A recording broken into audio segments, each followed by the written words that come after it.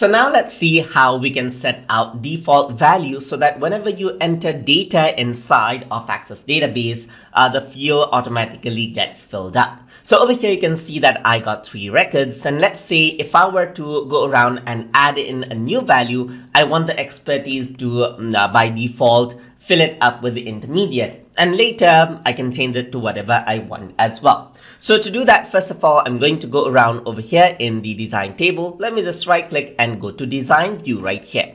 So once I go around into design view, you can see that expertise is here. So let me just click on the short text area. And over here, you can see default value is an option right here. Once you click over here on the right hand side, you can see the 3 dots. So if I were to click here, then this opens up. So I want to enter out the default value right here. So the default value will be intermediate. So to add in a string that is default value, which spells the word intermediate, I have to press equals to on my keyboard first, which denotes that I'm going to write in a value. So inside of double inverted comma, I'm going to write in intermediate, just like this. So intermediate, this is how I have to write it, equals to, and inside of double inverted comma, it should be the text that you want to appear over there. So I'm just going to say OK, and then you can see that intermediate has been applied over here. So let me just go around onto the data sheet view. I'm just going to save out the table as well. And over here, you can see that expertise by default is intermediate now. So I'm just going to go around right here and add in a new value.